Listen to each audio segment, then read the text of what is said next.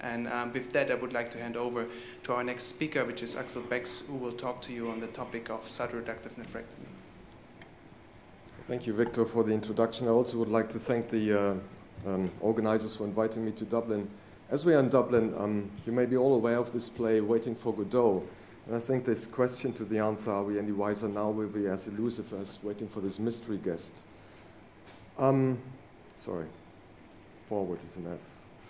As you know, there are ongoing phase 3 trials, and if we take these as the pinnacle of wisdom, then we could also close this session right now and go for an early lunch. There are 2 trials ongoing. One is asking the role of nephrectomy, and the other one is looking at the timing of nephrectomy in a subgroup of patients that are, by diagnostic scores, ideal candidates for surgery. But the problem is, or luckily, there's another definition of wisdom, and I can tie you a bit longer with that. So it's basically the knowledge of what is proper or reasonable, good sense of judgment. And because the question was not so much what is already known on this subject, but what is new in 2014, not much actually. As I already said, those prospective randomized trials are ongoing. They're very difficult to perform. Tim Eisen already alluded to that. But there is emerging epidemiological and treatment shift data. We have larger real-world data sets, to which Danny Hang already alluded, and a larger body of retrospective studies. And from this, I allowed a sort of wisdom ranking scale, which I would like to take you through. So I think wisdom number 1, there's a stage shift. In 2004, 10 years ago, Flanagan, who was the PI of the SWOG trial that investigated cytoreductive nephrectomy in the area of cytokine therapy, could safely say that about 1/3 of patients were primary metastatic at the time of diagnosis. Now this has changed. There are data from Sweden, Germany, Netherlands, and you can see a gradual decline in the percentage.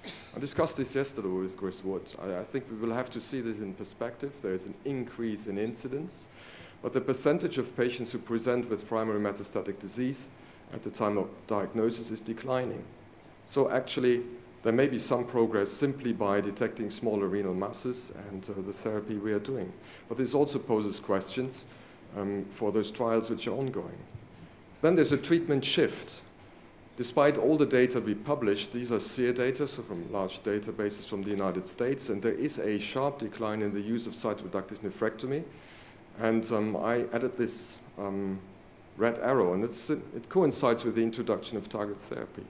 So I think that is what we are doing. This is us, we as therapists of renal cell carcinoma. And why is this? I think basically because we already showed this, we've shown this curve here, that there is an improvement in survival with target therapy. Most of these patients do have a decline of the primary tumor, something which has never been shown in the area of cytokine therapy. Maybe some individual cases with interleukin-2 have been reported, but in most cases you wouldn't see a decrease of the primary tumor. And so I think taken together, we see that there's longer survival, there's a decrease of the primary, but still we can't cure patients. So I think the field has already decided for some of these patients it's good to just continue to keep them on therapy because we will not save their lives in the long run. Wisdom number 3 is, I think, retrospective is not prospective. Of course, I think we all know that, but I could fill this talk for the entire afternoon showing one publication after the other on retrospective data on cytoreductive nephrectomy. Some are better done than others, like the one here of Jueri. They even looked at Karnofsky score, and they could show a survival difference of almost 10 months between those who had were operated or not operated if their Karnofsky was above 80 or 80.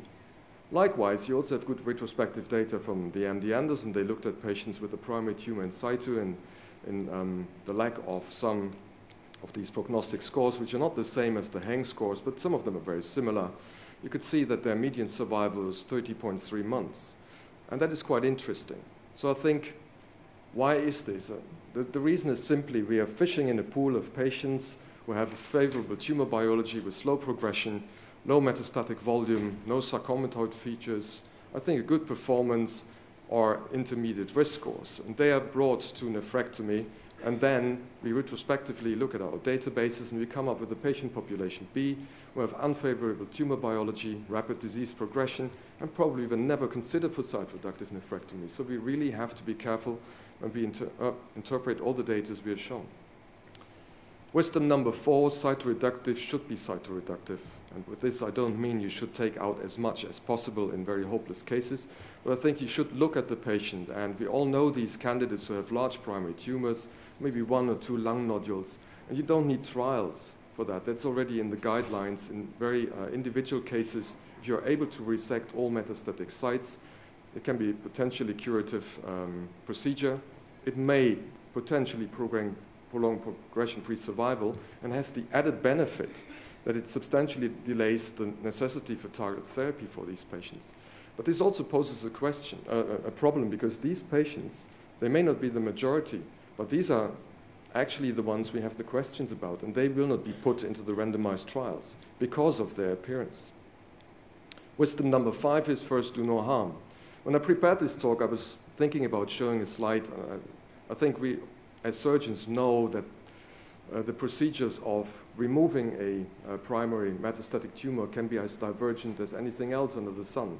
You have large abdominal surgery where patients are hospitalized for weeks, but you also have laparoscopic procedures where patients go home after 2 days and recover very quickly. But still, from large retrospective databases, we can see that the signal that the mortality rate is much higher in this group, which is almost 1 out of 10 for those who are above 80. And another thing we shouldn't forget is that what these patients need in the long run is medical therapy. And there are some retrospective data sets that looked at how many of these patients actually proceed to medical therapy. There were different reasons not to proceed, but in the sum, 15% of these patients couldn't go on either because of rapid disease progression, following surgery, or even perioperative death. And this needs to be prevented. So wisdom number 6, select wisely, another open door, I guess. But most of us wouldn't have problems with the extreme spectrum of the disease. On the one hand, you see this patient with a large primary tumor and low volume metastatic disease, where I think we all agree that cytoreductive nephrectomy is simply of benefit. And then on the other hand, you have these patients where just looking at the volume of metastatic disease at other organs at many sites, the entire concept of cytoreduction is simply out of place. We've already addressed ECOG performance status, and these data are already old. I like to show them, therefore, because this is something we know since 20 years almost, from these interleukin-2 studies, that patients who were in ECOG 2 or Karnofsky score below 80, 70 something, that these patients would not proceed to systemic therapy. But the problem is, it's a very crude measurement. As you all know, you can be ECOG 1 and can still hover around this Karnofsky 80, somewhere below 80, because it's not just very much comparable. I think this is also where Bernard Escudier alluded to when he asked this question of making the ECOG score comparable to Karnofsky. And therefore, I think you should use validated scores. I'm going through this now a bit more quicker because we had already the excellent talk of Daniel Heng. We should realize that most patients who have primary metastatic disease already have this factor time from diagnosis to treatment less than a year. So basically, the majority of those are probably intermediate risk and poor risk. And when we analyze these data, Daniel Heng has nicely shown that, but these are data from our own institute in a smaller group.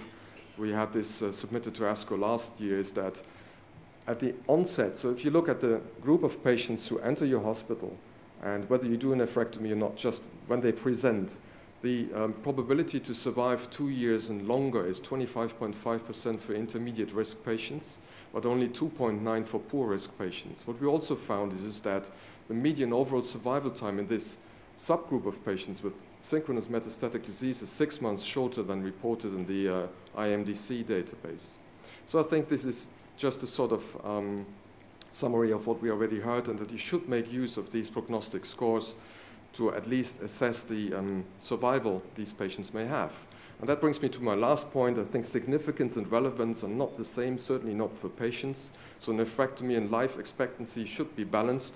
And again here, one of the best ways to figure this out is, and we had this already, is by prognostic scores. And I completely believe in that if you have patients who have a life expectancy of probably less than a year, maybe even 2 years, I don't know whether these are ideal candidates for surgery. So with this, I would like to conclude. I think the other speakers already pointed this out. Primary metastatic renal cell carcinoma, or any metastatic renal cell carcinoma, is a heterogeneous disease, and therefore selection of therapy is key to success. I still believe, even as a surgeon, that systemic therapy is mainstay of therapy for the majority of patients, and surgery is just an adjunct. That's what all these trials have shown. In the cytokine area, the median overall survival time that was added by surgery was 3 months in the SWOG trial, and the combined analysis half a year. So that is not a long time, but it's a median time.